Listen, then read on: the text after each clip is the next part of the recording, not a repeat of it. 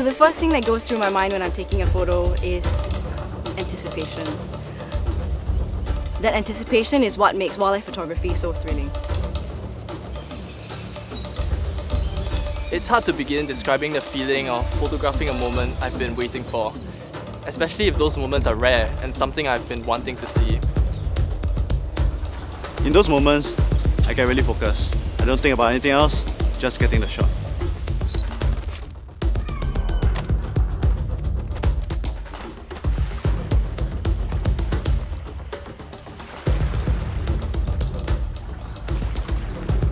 It's those moments when you find something, all the time and effort spent looking around, it all pays off.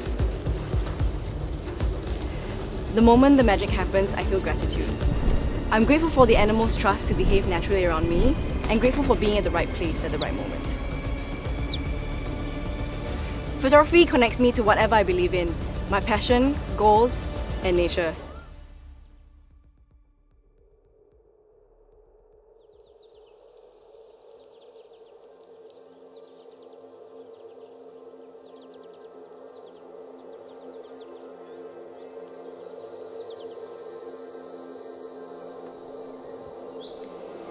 Hi, my name is Kathleen. I'm a researcher and my work focuses on human-wildlife interactions in Singapore. I try to help people and wildlife coexist in our green city, and I've been photographing wildlife on the side for the last 8 years. The one thing I like about wildlife photography, I think, is the element of surprise. You never know what you're going to find in the field, and it's very challenging to be able to predict what's going to happen with the wildlife interacting with the environment. When you spend time and patience trying to understand the way an animal behaves, you learn a lot about the way that it lives, and it teaches me about life. Hi, my name is Wei Yang. I'm an environmental studies undergraduate. I love photographing all sorts of wildlife, but my favorite animals to photograph are reptiles. It's been 5 years since I started herping and wildlife photography. What makes me so passionate about wildlife photography is that each encounter is extremely novel. It's not often you witness a special moment, but when you do, it's a huge reward. There's this Pokemon element to wildlife photography, the feeling of wanting to catch them all. Hi, I'm Yong Lin. I work as an events photographer, but my hobby is actually wildlife photography. I've been doing it for about 5 years now. Since young, I've loved everything to do with nature and animals. We have a unique situation in Singapore, with wild animals living so closely among us. That's every wildlife photographer's dream. My favourite subject to photograph is actually otters. It's because I think they are easy subjects for beginners because of their size and they're relatively easy to spot. In Singapore, if you know where they like to go, you have almost a 70% chance of seeing them. There's a much higher hit rate of spotting wild otters than in other countries. Personally, I'm passionate about herp photography. Herps are reptiles and amphibians. I particularly like photographing snakes. The way they move about, even though they have no limbs, is extremely fascinating to me. When other people see snakes, they tend to freak out. Snakes are very misunderstood creatures, but when I see a snake, I can't help but think how adorable they are. It's very hard to pick just one thing to choose as my favorite, but my first love that got me into wildlife photography in the first place was macro photography. I think it's so fascinating that, with your naked eye you can't really see much, but underneath the lens you get to see so much details, and it even shows such small life can be beautiful.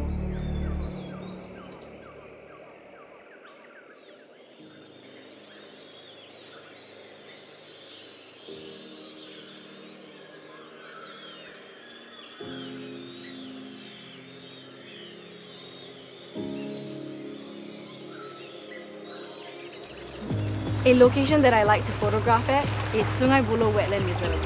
From birds to otters and even crocodiles, it is a culmination of animals that gather in this place. We even get visitors as far as Russia. Sungai Buloh is actually recognized internationally as part of the East Asian Australasian Shorebird Site Network and is Singapore's first ASEAN Heritage Site. This place is important to me because it showcases Singapore's dedication to wildlife, not just locally but international. Another place that's important to me is Jurong Lake Gardens. It shows how Singapore is moving forward by rejuvenating old spaces and naturalizing habitats so that we can have increased biodiversity even in urban spaces close to HDBs and private homes. The beauty about it is that people actually can just walk down from their doorstep right into the gardens to experience nature up close. One of my favourite locations to shoot at is at the Marina Bay Kallang area. As there are many iconic structures in the area, it is easy to get interesting backgrounds in your picture. In the day, I like to go to Windsor Nature Park because it's a very accessible patch of secondary forest. There's a naturalized stream running through it, which makes it a great habitat for a variety of reptiles and amphibians. For night photography, as many parks are off limits, my favourite place to shoot would be Old Upper Thomson Road. A good thing about herping is that herping at different locations or different times will allow you to spot different species of snakes. One of my most memorable wildlife encounters was watching a snake hunt. These are very rare moments, and in my 5 years of herping, I've only witnessed 2 successful hunts. On this particular occasion, I watched a snake go up a tree in an attempt to ambush a gecko. It was captivating because you could tell the snake was displaying an ability to plan ahead. A lot of the times, we do not think these animals have such advanced capabilities. There was one memorable moment where I encountered this lone otter in Jurong Lake Gardens, and at that time I only had with me a wide-angle lens. So it was quite challenging trying to photograph it, but I learned all the things in the past where if you had some patience and waited, there was always a moment where you can have an opportunity to photograph wildlife. Why this picture means a lot to me is because you can see the beauty of the urban park where it's made its home, with people enjoying it too. That shows me that humans and wildlife can actually coexist together in our green city. For me, the most memorable moments are when I'm witnessing the social interaction between the otters, especially when they're pups. It is very fascinating to watch the adult otters work together to care for the young ones and teach them skills like swimming and hunting.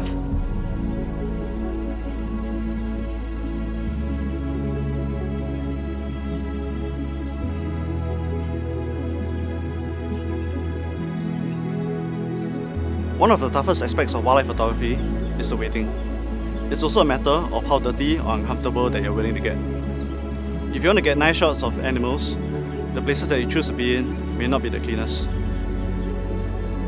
I think apart from requiring a lot of patience, another challenge is spotting them. As most animals are silent and very well camouflaged, it takes keen observation skills and a lot of concentration to actually spot them.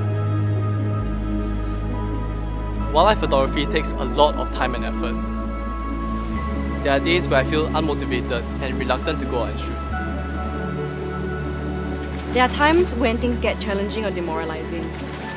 Not every day is a success. The successful trips are few and far between. Sometimes you think to yourself, why do I keep doing this? This is when I remind myself why I do it. To me, wildlife photography is my mode of learning. When I take my camera out into whatever space I'm in, I learn a lot from taking pictures and reframing my perception of subjects. These are moments worth going through because even though you don't see anything, it makes the next encounter even more amazing.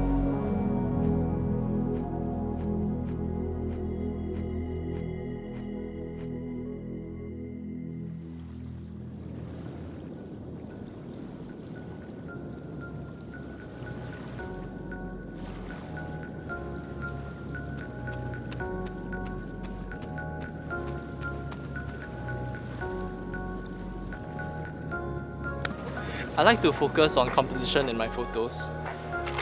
I'd rather capture something common in the perfect frame than something rare with bad lighting and poor composition. For me, I tend to focus on showing the environment that the animal is in. As we have different otter families all over Singapore, what I like to do is to include the landmark of a particular location in the frame. For example, when taking photos of the family at Botanical Gardens, I aim to include the symphony stage in the frame. In the Marina Bay area, my goal is to include the Singapore Flyer or Gardens by the Bay in the background. In my photos, I always look for a story that's able to tell how wildlife interacts with our environment, how they use it, what it means to them, and in turn what that means for us as stewards of nature.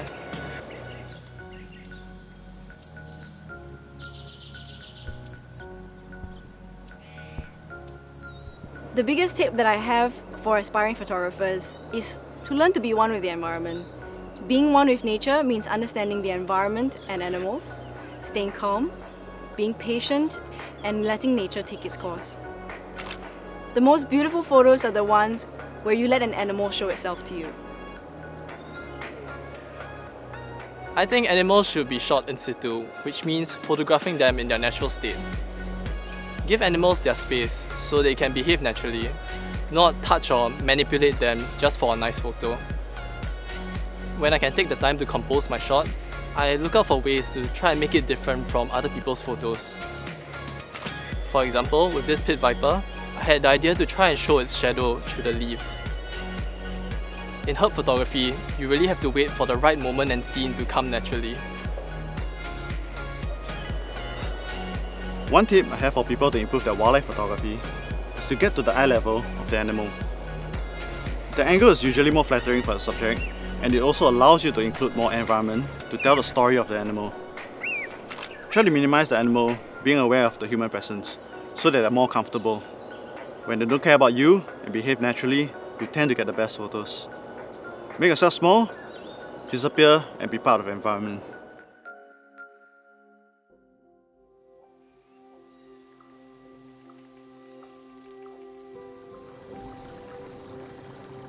I aim to inspire more people to pick up photography, but more importantly, to learn and appreciate the beauty of our environment. I would like to use my work to show a world where we respect the environment and share the space with all types of life. I aim to spread awareness through my photos as to how wildlife and humans can coexist in the same space. I hope to change the misconception the public has for animals, especially so for snakes, as people tend to fear them. I realize that the fear for these misunderstood animals is something that is learned rather than something you are born with. In my experience meeting people in the field, I realized kids were more curious and afraid of wildlife. It's important to educate them with the correct mindset towards animals.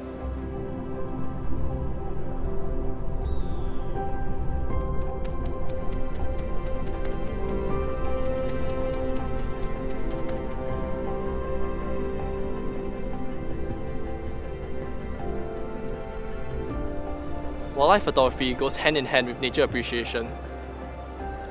Photography forces you to observe intently, looking for subjects, looking for compositions.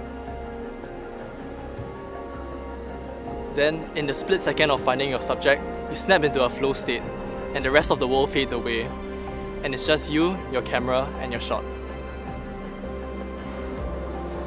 People say that animals are very predictable in terms of their behavior, patterns, and instincts.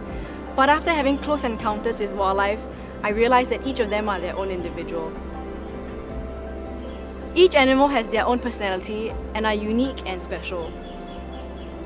Photography gives me the responsibility to portray them with justice. If anything, photography has enhanced my love for nature and animals and has made me more aware of their importance.